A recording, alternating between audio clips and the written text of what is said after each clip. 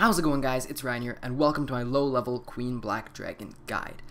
So this guide is for anyone who either is uncomfortable with the boss, doesn't have much experience with it, or just doesn't have very high stats, doesn't have a lot of money for great gear, or doesn't have super antifires, because I have a method that'll allow you to kill the Queen Black Dragon without super antifires almost as quickly as if you'd been using them. So anyways, I'm going to jump right in, but first, quick disclaimer.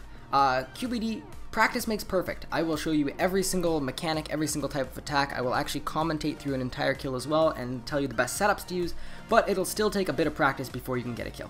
So anyways, on to the start of the guide. Okay, so first off, I've got requirements. The only requirement to fight the Queen Black Dragon is 60 summoning, and then one that I've made is the Songs from the Depths quest. It is a novice quest, it has almost no requirements whatsoever, and it gives you a damage reduction passively against the Queen Black Dragon, so it's invaluable. Now, recommendations. I recommend that you have 70 plus of either attack, strength, defense, and magic, or ranged defense and magic. I'd recommend you have piety or rigor unlocked, which takes 70 prayer and a couple quests.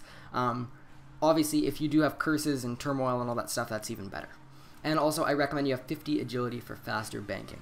Okay, so now into the methods. Pretty much I've included the higher tier gears, but I don't expect you to have them. That's why Darox is highlighted. You can get a kill very quickly in about 3.5 to 4 minutes with a Darox set, which costs about 2 mil. So if you don't have any of the better stuff, you do not need it for this guide. I just figured I'd include it. But basically how it goes for gearing, use the highest tiered weaponry you have. Simple as that. The only discrepancy in that is that Darox and Verox would go ahead of the God Swords because of the passive effects that make the kills a lot faster. So Darox, the lower your hit points get, the higher you hit, and Verox just has a chance of hitting through all sorts of armor and hitting really high. So yeah, whether you choose melee or ranged, it works pretty much the same way. Okay, so now for armor, obviously use the highest tiered armor you have of the combat style that you plan on using, unless you're using a Barrow's weapon, and in that case you'd want to use the rest of the set. So you wouldn't want to be wearing full Torva with a Darox axe, you'd want the rest of the Darox set. That's all I'm trying to say there. Okay, so into the types of attacks. I'm going to go into each of these in detail and show you how to dodge them. Okay, so the first attack is the firewall attack. So you'll see a message in the chat box saying that she's going to take a huge breath. What you do then is you basically run backwards and put on your anti-dragon shield, and you will just run back and forward through the flame wall. And as you can see, I dodge all 3 of these firewalls while only taking 75 damage. It's as simple as that. Just run back and then run back forward through it. Stay moving vertically, try not to move horizontally. Now, as you can probably see, there are gaps in the flame walls. That's why you're standing where you're standing. You're permanently in one of the gaps, but it is probably not worth it for you to run through the gaps themselves, as a lot of the time you can miss and just end up dealing yourself even more damage. And the other thing that might make it even easier is instead of running back and forward through each individual flame wall and getting an attack on the Queen Black Dragon as I did in the clip, what you can do is you can just run all the way back to the end of the arena and then run all the way through 2 or 3 if you time it right flame walls in one click. So yeah, that is even easier. Okay, so the next attack is the Tortured Souls attack. Okay, so same deal, you'll see a purple message in the chat box this time, and when you do, move your mouse 2 squares to the west of yourself. When the soul pops up, wait 0.6 seconds, you can count it out, and then click to the west. And then the attack will hit the soul instead of hitting you. And it's as simple as that. Okay, so one other important thing concerning the souls is in the 4th phase, if you are within melee distance of the Queen Black Dragon, pretty much what can happen is the souls will spawn randomly, and there are 4 souls that spawn. So you kind of need to think on your feet a bit, and basically you just click somewhere, anywhere, so that you're not being hit by all 4 attacks. So a good combination is you can click somewhere so that you can usually easily absorb at least 2 of the attacks. So you absorb 2 of the attacks, and then you just eat a food and you're back where you were. So that's something you kind of have to do on the 4th phase. Okay, so the next attack is the Super Sneeze attack on phase 4. So same thing, you'll see a message in the chat box. It is super important. You need to run to the side of the arena to dodge this attack. You'll be hit, but by not nearly as much. So put on your anti-dragon shield and run to the side. Simple as that. Okay, so the next attack is the Crystal Colors attack. Not really an attack, but I just wanted to note that the Queen Black Dragon can change colors and will become either weak to range and melee or weak to magic and resistant to the opposite. So I just wanted to say, if that happens, resume attacking as normal. Don't freak out or anything. Okay, so now we have the Time Stop attack. So for this attack, basically what you want to do is you want to look on the extreme sides of the arena. Only on the very far west or the very far east can the Torture Soul spawn. If he starts babbling about time being short, top priority to kill him. If you do not kill him, you will be frozen for 20 seconds, which is not good. You will very likely die.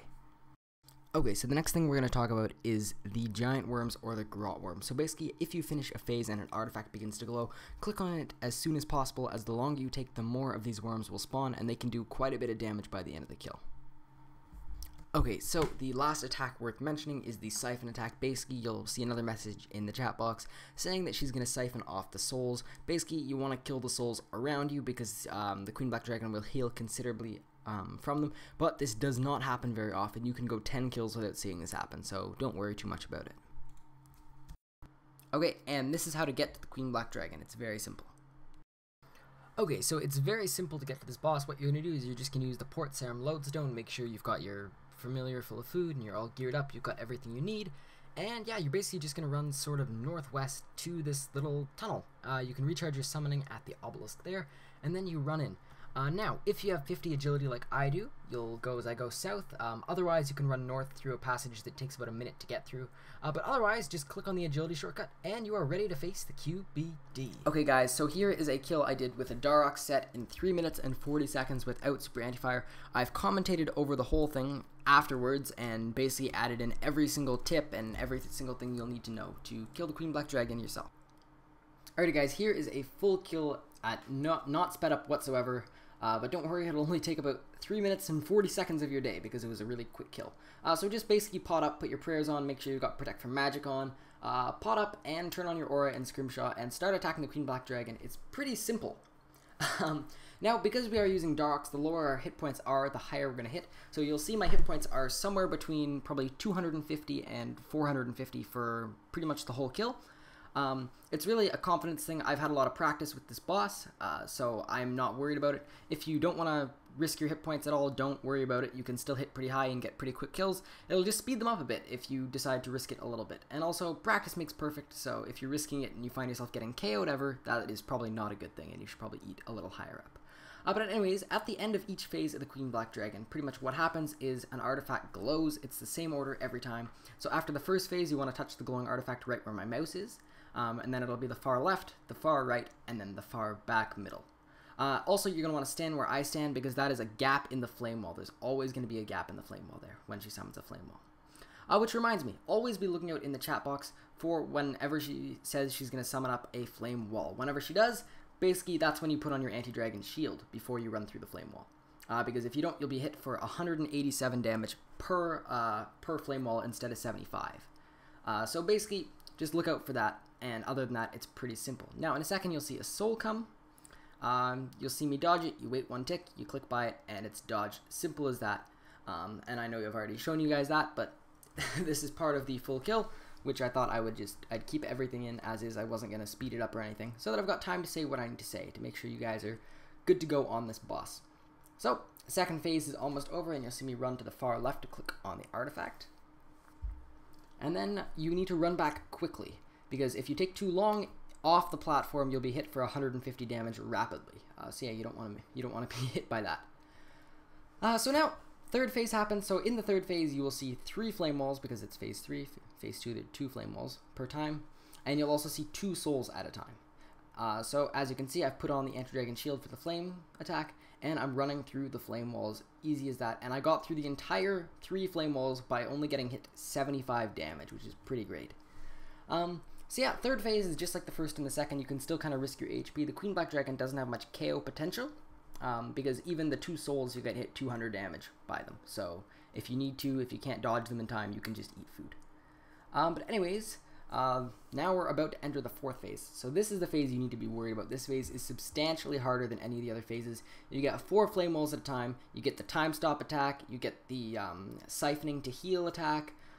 You get extremely hot flames, and quick warning, when the super hot flames happen, first let me dodge this time stop. You see the guy in the corner, you kill him, but when the hot flames happen, put on your anti-dragon shield and run to the side. If you don't, you will die for absolutely sure, because it hits ridiculously high, and very rapidly as well. So just make sure you do that. But aside from that, it's pretty smooth sailing. The other thing you don't want to ever do while fighting the Queen Black Dragon is you never want to run through a flame wall. So you never want to run back through it. So if there's a flame wall that pops up, wait for it to go before running back to touch an artifact. And I intentionally did this right at the end of the kill because I saw I had some extra food. So I went and did that. So you guys will see in just a second that I run through it, and it'll just show you how much damage you'll actually take. So see, I run back just to show you guys what happens when you run through it. See, you're getting hit, you're getting hit, you're getting hit. I would have died had I not eaten there. So yeah, you want to be careful when running through flame walls. But yeah, that is the entire kill. It is as simple as that. I didn't even touch my my terror bird. It's still full of food. So yeah, that was pretty easy, right? It wasn't too bad. It just takes a bit of practice. That's my disclaimer. You're not going to get it on the first kill, but after a couple, it's pretty easy. And I actually got a royal piece as well, so there's like a good 450 or 500k, which is always nice to make some money in the bank. But yeah, that was the full commentated kill. Okay, so quickly, if you plan on using EOC, here are just some examples of action bar setups you can use. But it works the exact same way as the kill I showed you on Legacy. It's actually a little easier because you can use abilities that heal you. And now into the drops. So you can get royal crossbow pieces that are very common. You get about 250 to 300k per. Dragon Kite Shield is very rare. It's worth about 300k. You get consistent supplies like Lanodymes, Onyx Bolt Tips, and lots of ores. You can get Lanodymes. 50 Lanodymes is about 520k, for example. So you can make a lot of money at this boss. The other drop you can get is a Draconic Visage. It's somewhat rare. I've had about 5 or 6 of them in my long amount of time killing this boss, and they go for about 1.2 mil each. So you can make a ton of great constant money at this boss, probably 3 to 6 mil an hour, depending on your kill speed. And yeah, thank you guys so much for watching this guide. As always, if you have any questions about anything, feel free to let me know in the comments below, and I will reply to them usually the day of, usually the hour of, but it depends, obviously. I'll get to them as quickly as I can. So yeah, guys, thanks so much for watching. Have a great one. Good luck in the Queen Black Dragon, and peace.